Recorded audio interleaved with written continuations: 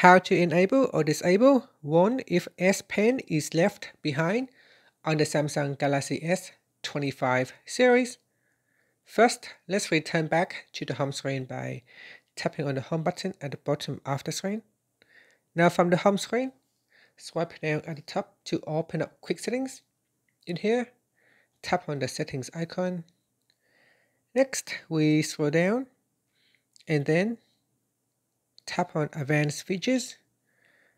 After that, we then tap on S Pen, then scroll down and tap on more S Pen settings. Now tap on the warn if S Pen is left behind. Tap on the toggle button to turn it off or switch it on.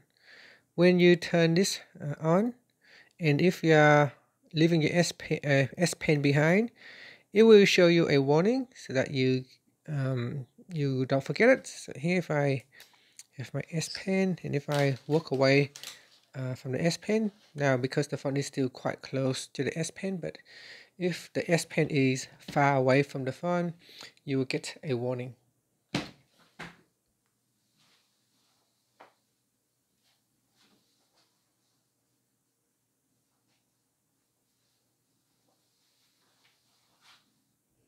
Okay, and that's it. Thank you for watching this video.